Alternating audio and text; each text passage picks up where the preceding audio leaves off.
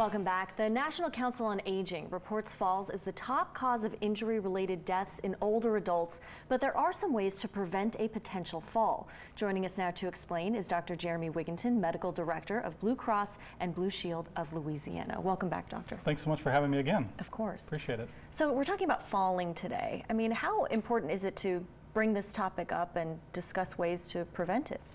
Of course, that's a really good question. Falls are very prevalent. As you said, in older adults, 1 in 5 falls in older adults can lead to a serious injury like a head injury or a broken bone, and it is the leading cause of injury-related death in older adults. And so preventing those falls and preventing those problems is really important. Falls can happen at any age. It could happen at our age, but really when it happens in older adults is really when it becomes or can become a problem. Definitely.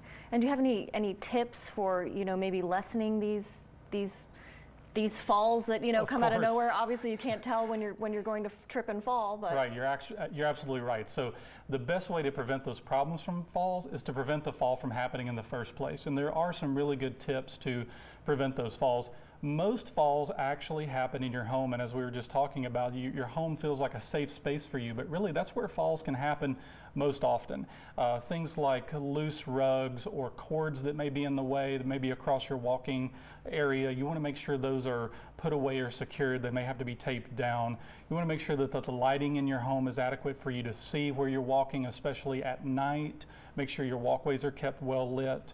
I always tell people to keep things within their reach. People really like to climb up on ladders to reach high cabinets or to store things, but really you should either have someone with you who can help you, or maybe just ask a taller friend or relative to help you reach those things or to store things. Pets are also a big issue.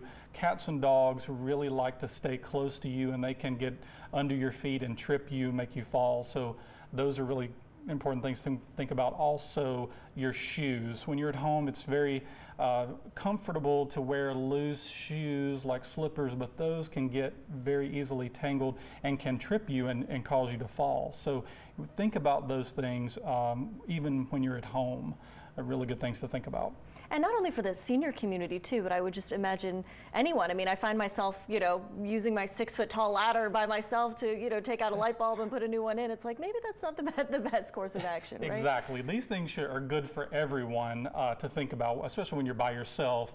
So preventing falls for everyone is a really good idea so that you don't get those head injuries. Anybody can get a broken bone. We're just a lot more susceptible to it as we age. There are certain medical conditions that may increase your risk for falls. So it's always a good idea to talk to your own primary care physician to talk about what your individual fall risk is and see if there are things you could be doing to lessen your risk. So if you have like vision problems, or if you have thinning bones, which is also called osteopenia or osteoporosis, can increase your risk for fractures or broken bones. Some older individuals may elect to use some type of alert system. There are a lot of companies that provide little buttons or little devices on the wrist, or you can hang from your neck like a necklace to alert authorities if they live alone. A lot of people can just use their cell phone, have a cell phone on you at all times so that if something happens you can easily call someone. So if you have a family member or neighbor nearby, especially if you live at home alone. So these are really good things for everyone, but especially those older adults. And when you're talking about the alert system, I mean, those really do work, right? I mean, I think we've all seen the commercials, and I'm kind of just curious. If I press this button, will someone come? I mean, so those are offered by a lot of different companies. So you kind of have to do your due diligence to make sure the company is legitimate and that they are monitored effectively. They need to be monitored 24 hours a day. So again, if you have questions about any of those systems, taking that to your regular physician and have them investigate it with you to see if it's the kind of alert system you need. But when you press those buttons, typically someone is notified so that they can get the help that you need.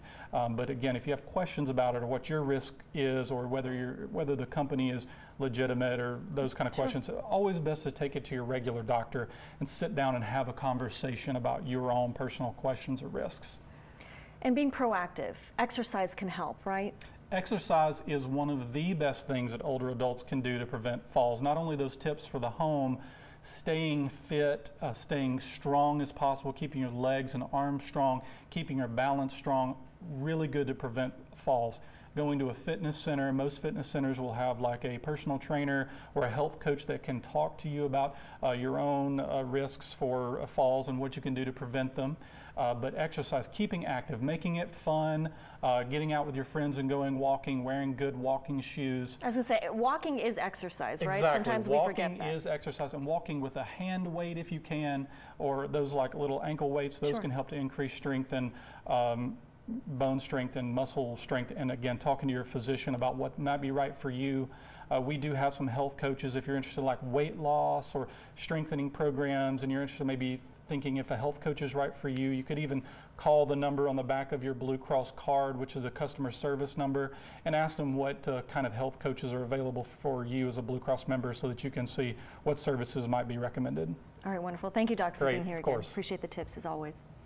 So to learn more, you can head to bcbsla.com. And of course, there's much more to come on Great Day after the break. We'll be back